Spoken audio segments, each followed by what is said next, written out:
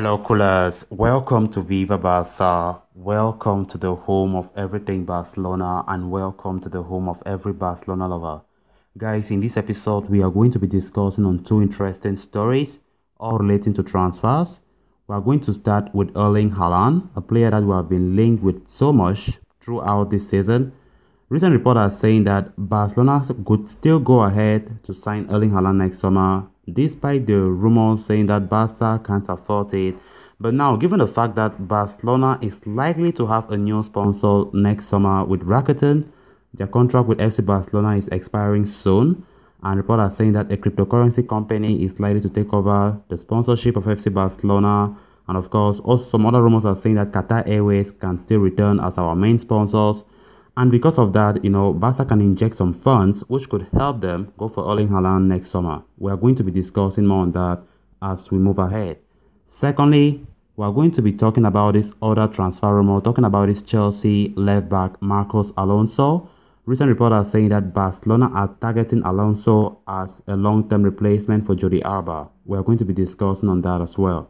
So guys, as we get ready to discuss those stories in much detail, please make sure to subscribe to the channel if you haven't subscribed. Turn on the post bell notification to always stay notified whenever I post a new video. Give this video a like and make sure to watch this video right up to the very end. Barça, Barça, Barça. It is an open secret that Barcelona are deep in soul-crushing debt as it stands. Barca have been in financial trouble for a long time. The pandemic has only worsened the situation. Losses in revenue with limited fans and sponsorship have meant that Barcelona struggle to buy players. Barca have been interested in Erling Haaland for a while. Haaland has attracted attention worldwide and deservedly so.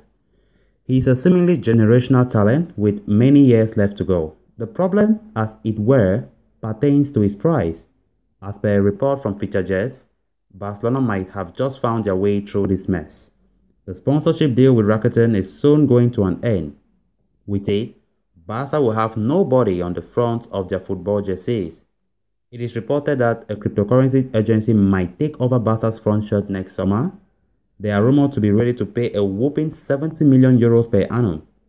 So there is another even better deal on offer, though Qatar Airways are seeking to return to being Barcelona's front shirt sponsors next season.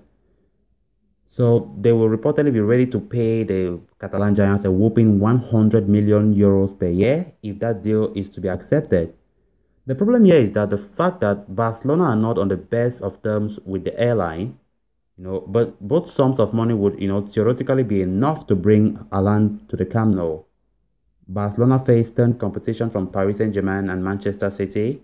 Both clubs are perhaps more alluring than Barcelona as it stands, and money is far less of an issue to them.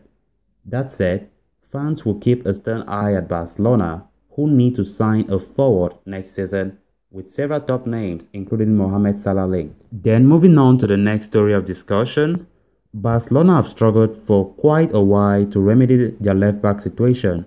Jordi Alba has been Barcelona's number one for almost a decade. Even, cognizance of the fact that he cannot last forever, Barca have struggled to replace him. In the past few seasons, Junior Firpo, Juan Miranda and Marco Correa have been touted to fill his void, but none did. It finally seemed as though Barcelona have found a short-term player to compete for the spot.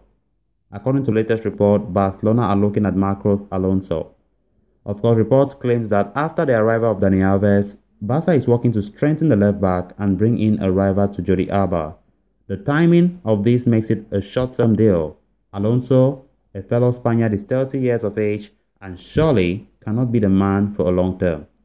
As Alba reaches the tail end of his career, he needs as much assistance as he can get. Alejandro Balde's time with the first team has been reduced to a handful of minutes right now, so Sergio Dest, a right back, is the only viable backup he has. His level of experience means that this is not the riskiest of purchases that Barca can make. Under Thomas Tuchel, he was instrumental in his role as a left wing back as the season started, but was soon sidelined by Ben Chilwell. There's a question to be asked on whether or not this is necessary. Balde is 18-year-old and, has his whole career ahead of him. Given he seems to be soon getting into the first team on a more permanent basis, perhaps Xavi might also look to him. Barcelona have financial struggles as we know, and Balde, for free, It's as slow as a club can get a proper player for their distinct style. So callers, with that we come to an end of this episode. Thanks so much for watching. Hope you did enjoy the video and also hope you did subscribe. If you haven't subscribed, please make sure to subscribe so you always stay in touch with the latest on FC Barcelona here on Viva Barça. Until next time, bye bye.